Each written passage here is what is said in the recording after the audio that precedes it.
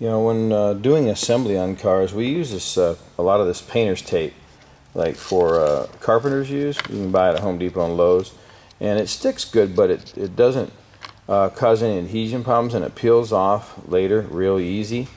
And then also, you know, like if you were going to mark something on it, you use a Sharpie marker to leave it, note to yourself or whatever. But we also use these silver ones if we want to make something really stand out or a little bit more or whatever. It's just silver Sharpie, and it works real good just to remind you, give yourself little notes when you're taping, because we use tape for many different reasons, for protection, but also for leaving notes. So when you see something, you see a flaw, or you see something you want to deal with, you can remember,